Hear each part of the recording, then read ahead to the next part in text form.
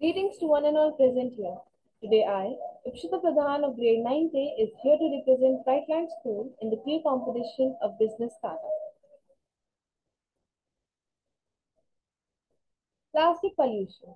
It is one of the most pressing environmental challenges of our time.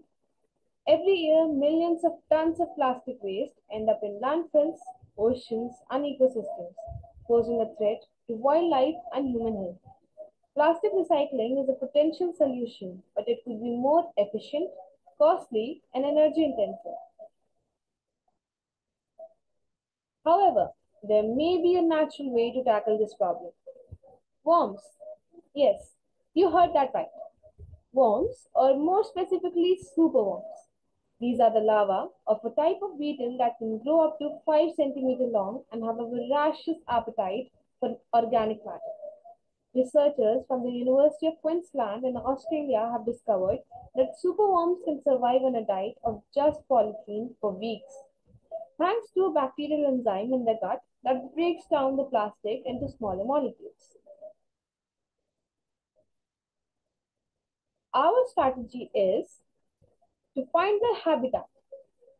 Superworms live in tropical regions that are rich in flora and fauna. Area. Superworms are native to South and Central America, though they can be found in various tropical regions across the globe. Their ideal habitat includes decaying vegetation, tree bark, and leaves. Pupation occurs in the soil. Many types of plastic containers can be turned into excellent superworm habitats. For example, you can use a bus bag under a bed storage bin, but problems are dump yards, which are also an excellent habitat. Maintenance. While too little moisture can kill them as they are tropical, but they are well adaptable in mid-hot temperatures of the dumping ground, which is an excellent solution for waste management. We just need a darkling beetle for reproduction.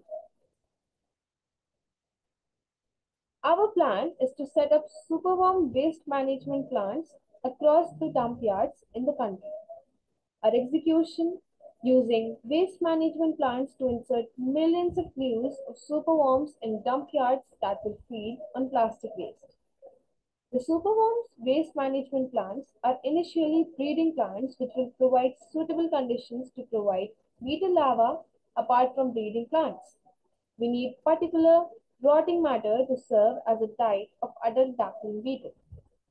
Approximately, the total capital needed is 3 lakh for as a starting amount, and 2 lakh is going to be spent on building the plants, and rest will be buying expensive. Thank you.